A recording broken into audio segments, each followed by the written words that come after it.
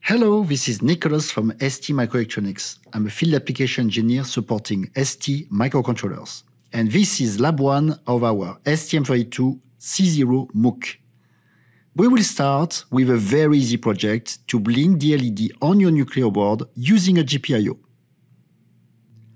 The objective of this lab is to generate a simple project using our ST IDE called the STM32C0 IDE software. In this example, we will blink one of the LED on our STM32C031 Nucleo board, which is connected to the GPIO PA5 of our STM32C0 microcontroller. We will start by running the STM32C0 IDE software.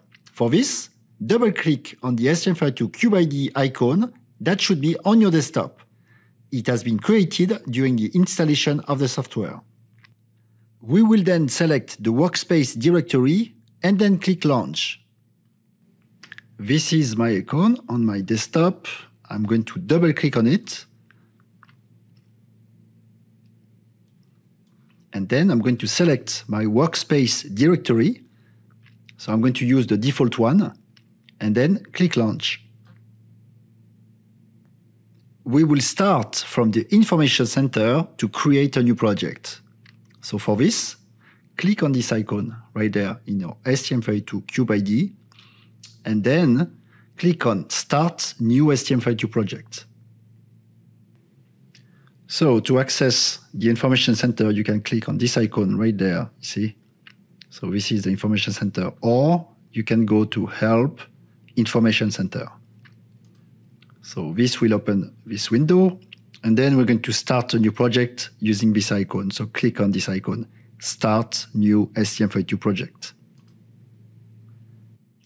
From this window, we will select the STM32 for our project. We will select the STM32 using the MCU/MPU selector tab, which is located here. So select this, and then we will enter right here the part number that we will be using. We will be using the STM32C031 C6 T6.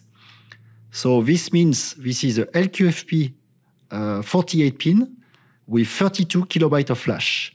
So this is the STM32 that is on your Nucleo board. And then, once you select it here, press Next. Okay, so from this window that just opened, what you want to do is select the MCU/MPU selector tab, and then right here we will input STM32C031 C6 T6, and then right here select the part number and press Next. We will now give a name to the project. So in project name, put the name that you want. So in my case, I'm going to put STM32C0 blinky, and then click Finish. So now we're going to configure the pin that we'll be using to turn on or off the LED on our Nucleo board. So from the schematic right here, you can see that PA5 of your STM32C0 is connected to this transistor right there to turn on or off this green LED, which is LD4. So we're going to configure PA5 as an output push-pull, and we'll use to output 0 or 1 to turn on or off the LED. So in STM32C0 IDE, you should have now this window that is called the IOC file. So this is the device configuration tool, also called Cube MX, that is embedded inside the STM32C0 IDE. So you should have this open. If it's not the case, you can find it in your project right here. So you can double click on it to open it. And what we wanted to do is from this package, so this is the pinout tab, pinout and configuration tab, we're going to look for PA5. Okay, so PA5 is here. Now, what you're going to do is a left click. So left click on PA5, and we're going to select GPIO output mode, like this, okay? So now it should be in green, PA5, and GPIO output selected. So to be sure, we have selected the proper mode, which is output push-pull. So you're going to select GPIO here, expand it, select PA5, and make sure that the GPIO mode is output push-pull. See, it could be also open drain if you want. But here in this case, we want to make sure that this is output push-pull. So select output push-pull. Next step, we are going to give a label to PA5. So to do that, you're going to go put your mouse on PA5, then right click. And here you're going to select enter a user label. So enter the user label that you want. So I'm going to put LED and then press enter. Okay, so now you see we have created a label. So for PA5, named LED. Now we can generate the code. So to do this, either you go to Project, Generate Code, or you press Alt and K, or you just save the project. To generate the code, so what you can do is from the menu here, select Project, and then Generate Code, or Alt and K. Another method, very simple, is just save your project. So that's what we're going to do. Save, we will generate the code. We're going to change the perspective because now we're going to enter a C and C++ perspective. So please press yes. And now we have our project files. So main.c that is open.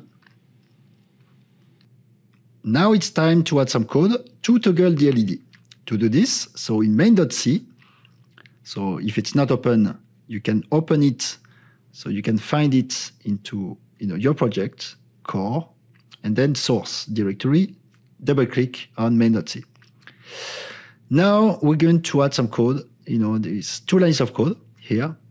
So one that is using a function from our HAL library called HAL_GPIO_toggle pin. And then the port, so this is, LED, so the user, remember label that we used. So LED_GPIO_ports, and then comma, the pin number, so which is LED_pin in our case, because we added like a user, label. And then we'll add the delay function. So this is still a function, from the HAL library. And this is going to add a 100 milliseconds delay. So in this infinite loop, we're basically going to toggle the GPIO LED, so PA5, every 100 milliseconds. So as you can see, we're using this user code begin and user code end sections. That means that every time you add some code, so this is your user code, when you regenerate from CubeMX, or regenerate the code, this will preserve it. So this is very useful. This is your generated code. So here are the different folders, in your project. The includes right here.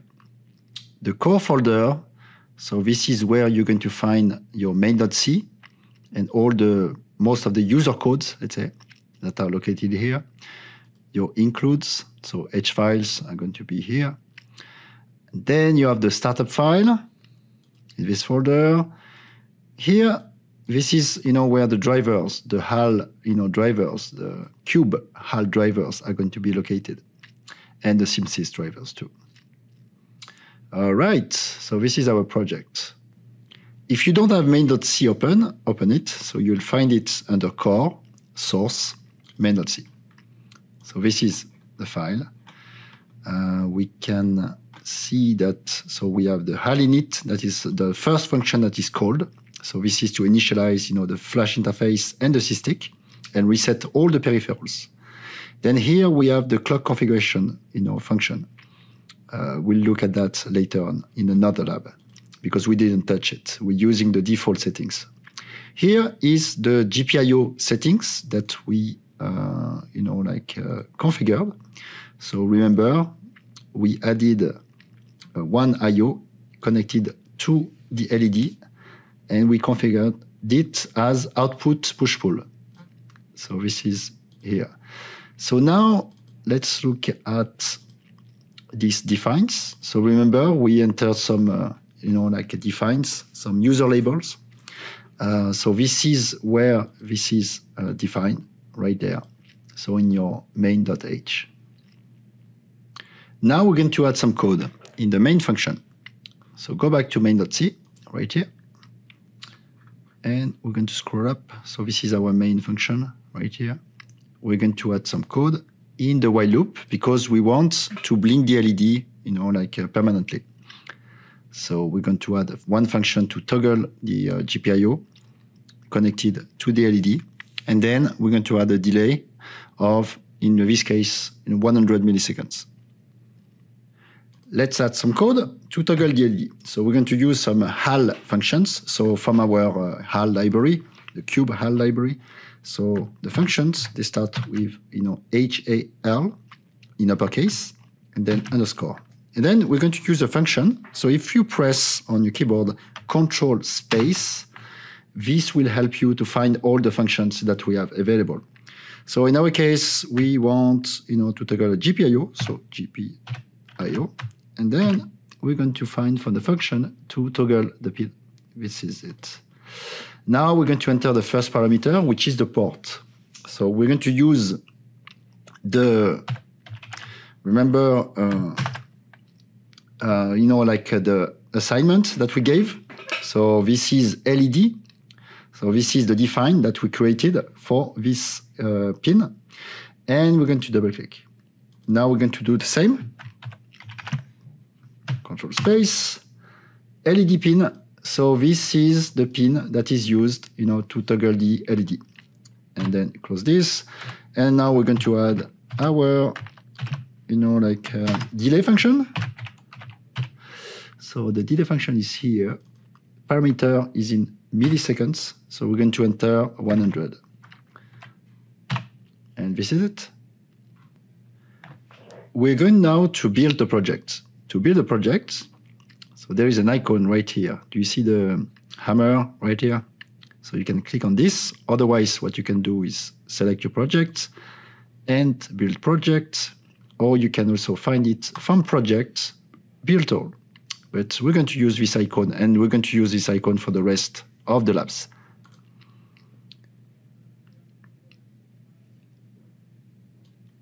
So the build went well.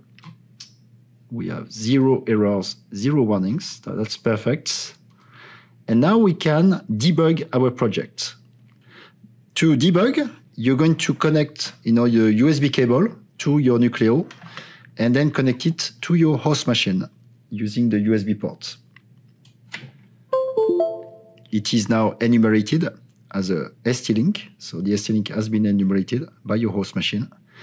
And you can now enter the debug session to do this. So there is an icon right here, like the little bug, as you can see. So just click on it. This will open this window. So this is the configuration window for debug. So this is, for example, where we have the ST-Link that is selected.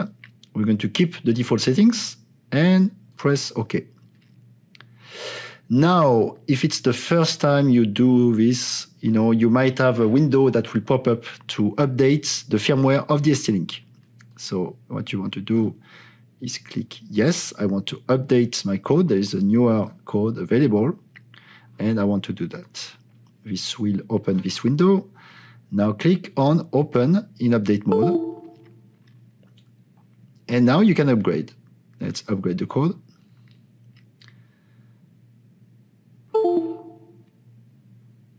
Okay, it's upgraded. We can close it and click again on the little icon, to debug. By the way, to debug, you can also right-click, debug as STM32, AC, like C and C++ application. Or you go to run, debug as, and STM32C and C++ application. So we're going to click on this icon. And that's what we're going to use for the rest of the labs. So click on it. And now we're going to enter a debug session. Switch. And this is where we're going to start from the main function. And you can execute your code from there. So click on resume or F8. So this is the icon right there with the green arrow. And now you can see on your board the LED, the green LED that is blinking as we expect. So that's great. So this is perfect. So that's a great way to finish this lab. So we completed the lab 1. Now we can stop the execution. So you terminate right here. And we're going to close this project. So you right-click on it and then click on Close Project.